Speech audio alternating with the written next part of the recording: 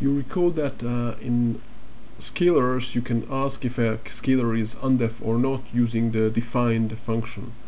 The same is true for elements of an array. We can ask if the element is a single specific element is defined or not. And it's the same with the hash, except that with hash you have two functions. One of them is called defined and checks whether the value is undef or not. But there can be another condition, and it can be whether the key is in the hash or not, whether the key exists in the hash or not. And for that there is a function called exists. So in the scalars we have two possibilities: either it's defined or it's undef. In hashes you have three possibilities: either the key is doesn't exist at all, and then there's no point of asking even about the value, or the key exists but the value is undef, or the key exists and the value is defined. So let's see three examples here. We have a hash, and in that hash we have two keys, foo and bar, with values, and one key that got an undef value.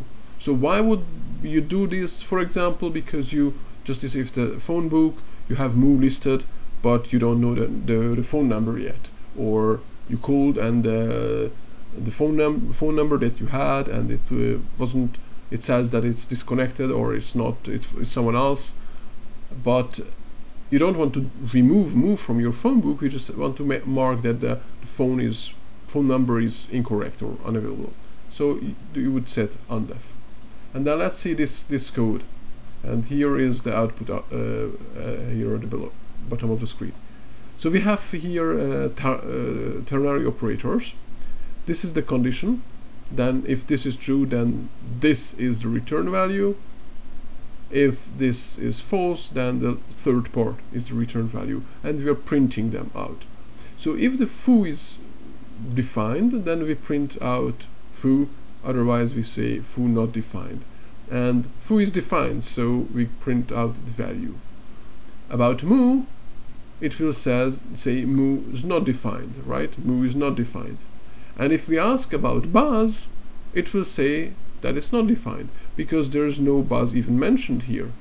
So you see, when the key is defined, then the defined function will give you true. If the key is there and the value is undef, the defined function will say it's not defined. But even if the key is not there, the defined won't be able to differentiate between those two cases. So we can use the exist function,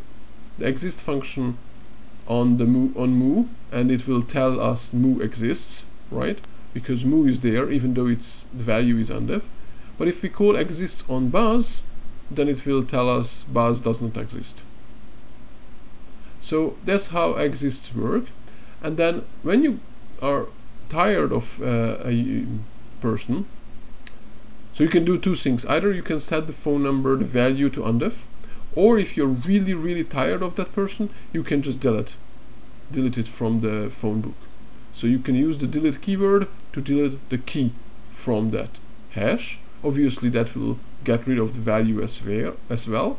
And then after you deleted this, if you call now exists on foo, it will say it doesn't exist, because the exist will return false.